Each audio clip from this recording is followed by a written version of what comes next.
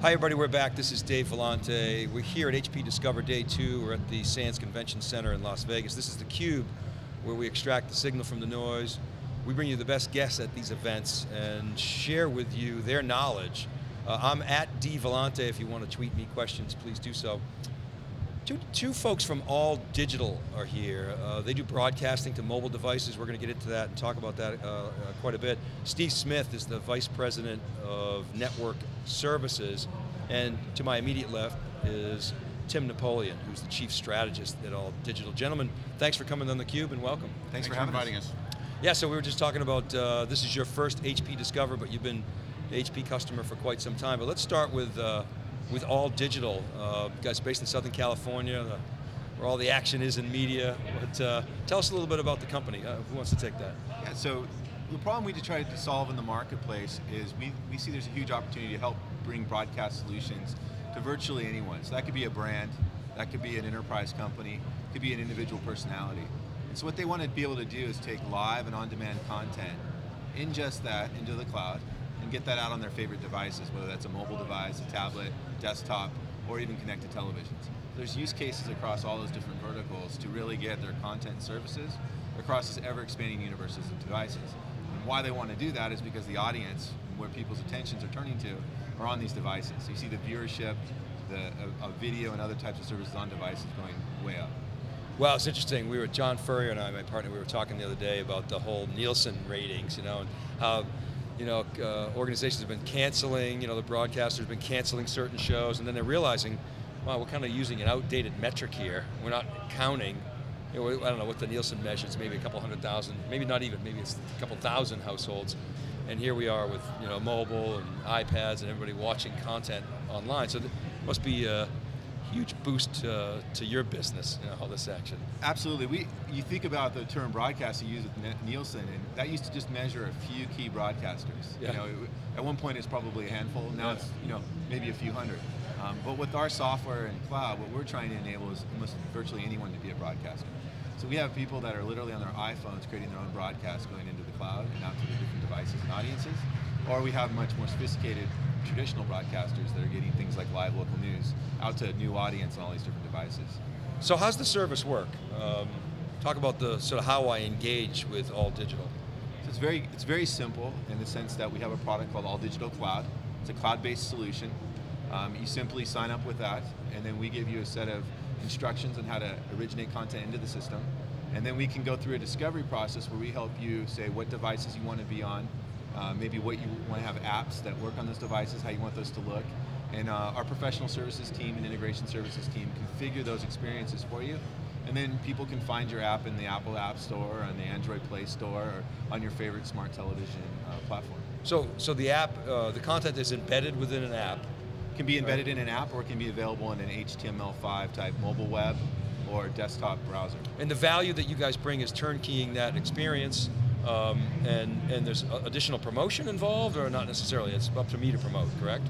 Yeah, we're not the the marketing arm for your company. We're more of the technical, the execution, the execution of it. But really, what's great from a marketer's point of view is you're now able to get to lots of different devices. So maybe you don't have to just serve an audience on one specific platform.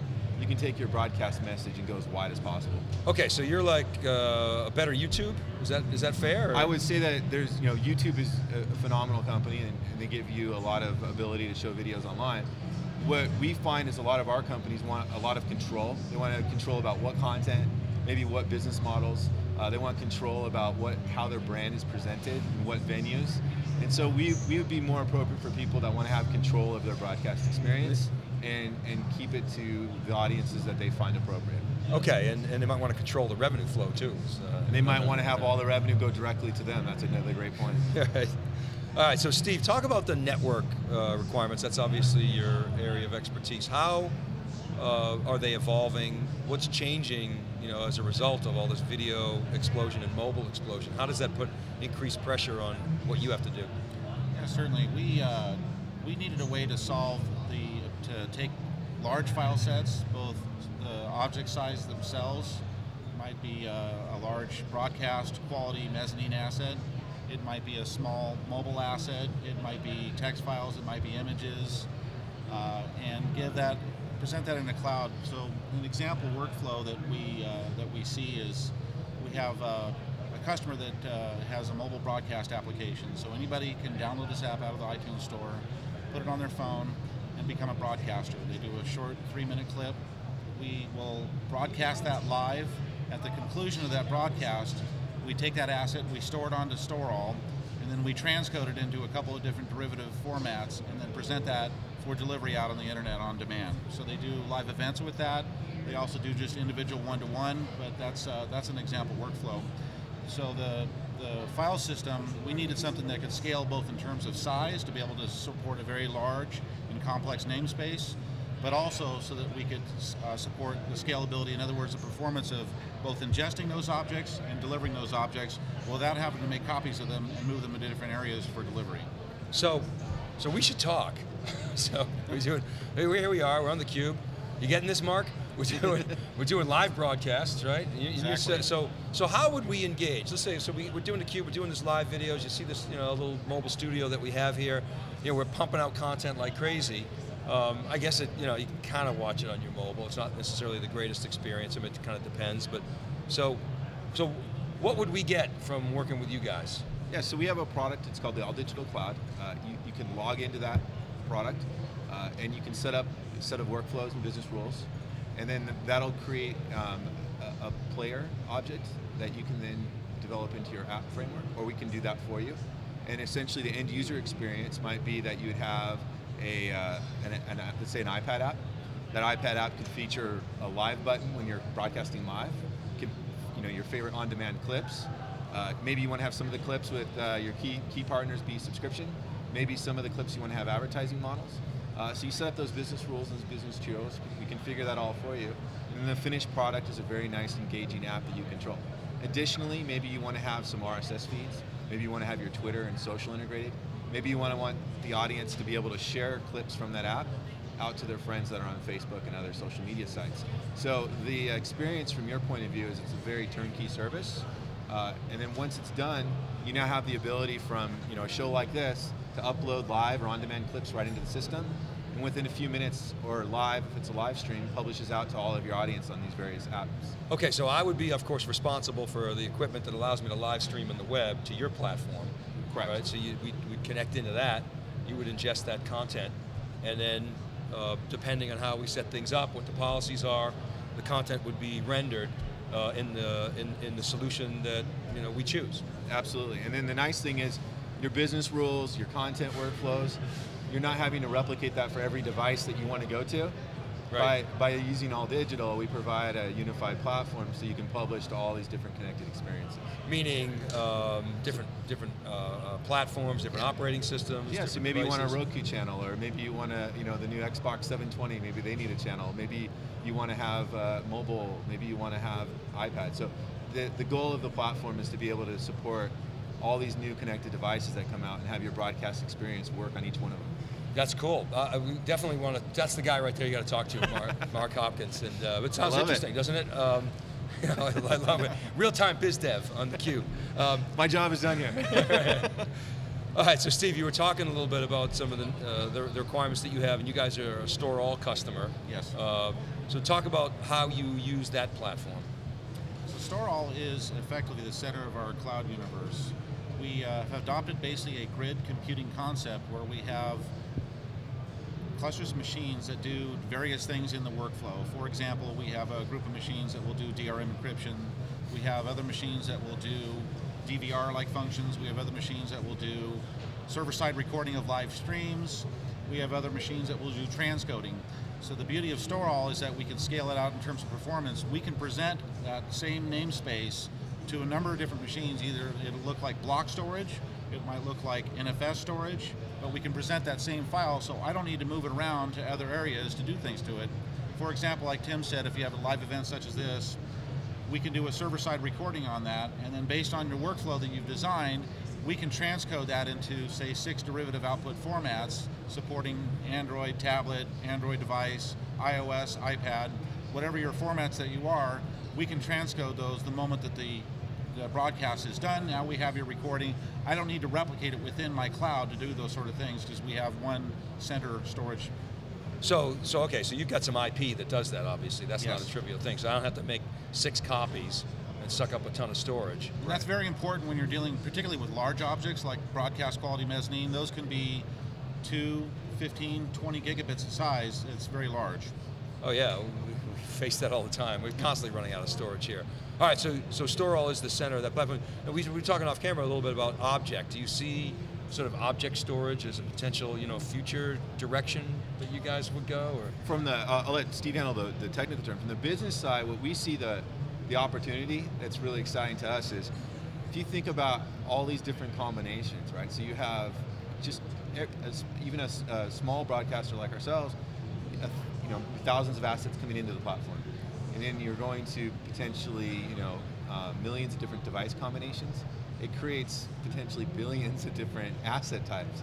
And so being able to search, find, query, do all of those different things very quickly really gives the broadcaster a competitive advantage. Because if you start to see in the broadcast world, especially in news and breaking news, the first person to get that article or that story out on the web is going to get the lion's share of the audience and the viewership.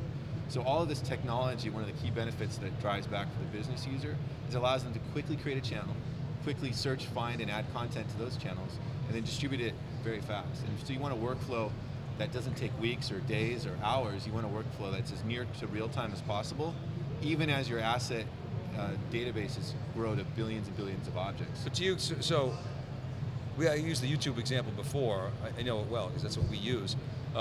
But the real value that you bring is control over that experience. But unless I'm missing something, is there some inherent, speed factor? It's because of your workflow system, I guess, right? Absolutely. Let's talk about that a little bit, because I don't fully understand what that's all about relative. We designed our own workflow, I guess is the answer there. Yeah. We have a homegrown workflow. So, yeah, so you really, the second that your video is published, how quickly is that available as an on-demand asset on all these different devices out there in your universe? And we think that making that a very fast, efficient process is important. Yeah, so for us it's minutes, which is pretty good. Yes. Right, but it wasn't always minutes. Used to be days or hours. It took some effort to do that. But okay, but you got that right out of the box. That comes for somebody that with the didn't platform. Sweat for 2 years trying to figure that out. You gotta get that immediately. Okay, we're making it easy for you. Yeah, right. All right, good. All right, talk about a little bit more about your relationship with HP. You guys have been a customer of theirs for a long time, or is the StoreAll kind of a new deal, or? Yeah, we were involved with a group called Ibrix. Yeah, okay. When that product launched, in fact, we really helped them kind of bake that product in. Yep. At our previous company, and the company was acquired by HP. Still maintained a relationship with a lot of the Ibrix team that then became part of the StoreAll team, and continue that today. We help HP test their new StoreAll software versions, in addition to running StoreAll in our production environment. What about analytics? You got all this metadata, floating around out there, around, particularly in video, when it was done, maybe some other attributes of metadata. Do you see analytics playing a role in, either today or in the future in terms of adding value to your customers? Absolutely. In the broadcast world, if you don't measure it, it didn't happen. It's kind of the tree that fell in the woods, right? Right. You didn't get and record that. You can't sell it to advertisers. You can't record it for royalties. So having a very robust platform that not only can broadcast messages out, but also receive all that audience data back. And so StoreAll is a great platform from that perspective, that you have the disk speed and the disk I/O to not only both be a broadcaster on the outbound, but take all of that data that comes back from those different apps back into the platform. So whether that data is people uploading videos, or that's ad beacons, or that's different types of analytic markers that you want to track, all of that comes back from the audience back into the system, and then it can be leveraged with your favorite reporting tools, whether that's something like an Omniture or a Google Analytics or any of the HP products that do big data analysis. Okay, so you'll feed, for instance, everybody uses Google Analytics, right, or Omniture is another one, but so you'll feed those systems, and then I get my dashboards, and okay, so that's cool. Now, what you were saying before, so you don't have a live platform, right? I pick my own live platform and then bring it to you, or do you actually? We actually have a live platform, so you push a live stream into us from your favorite encoding product. Okay. And then we take it from there. So, talk about that a little bit, because that's another part that I'm very interested in. So what differentiates you from other guys out there, just the TV, live stream, YouTube's now got its own live platform if you meet criteria? Again, it's a unified workflow that you have total control over. So just like you would dictate with your on-demand clips, who gets to see it, what's your business model, what's your economics around it, what's your brand around it. With live, it's the same thing. You can quickly create a live linear channel and send that out. We've added some additional features that are very popular. So one is insertion. So let's say that you're a bank branch, and your bank branch is a primary area that it's maybe Spanish is the primary language. And so maybe you don't want your commercials being in English, you want Spanish language commercials in your ad breaks. And so you can set up business rules and policy there to do overlays of injected content even in a live stream. So there's a lot of really kind of broadcast-centric features that you get as part of the platform. And I can obviously make it as open or closed as I want. Absolutely, total control. All right, Steve, so I want to give you the last word here on stuff you want to see from the technology community, things they could do to make your life better and then drive more business ultimately. Sure. Right now we're seeing more demand for cloud services in other geographic regions. We sort of view ourselves as a Switzerland, if you will, as an origin. Our customers can bring their own CDN or whatever distribution model they want to deliver their content to the edge and end users. But we are seeing demand for more origin setups in, say, Europe, Asia, South America. I think we'd like to see better distribution technology within the store product so that our clients simply need to send us their content once, and then we have a secure methodology that basically we don't need to build ourselves, but that we could just leverage StoreAll to send that object or that file or whatever it is that's been ingested to a remote point quickly in real time. I think that's something that we're looking forward to and talking more with HP team on. Excellent. All right. Steve and Tim, thanks very much for coming on theCUBE. Really appreciate the story, and hopefully we can have a little discussion afterwards. All right, keep right there, everybody. This is theCUBE. I'm Dave Vellante. We'll be right back with our next guest live from HP Discover.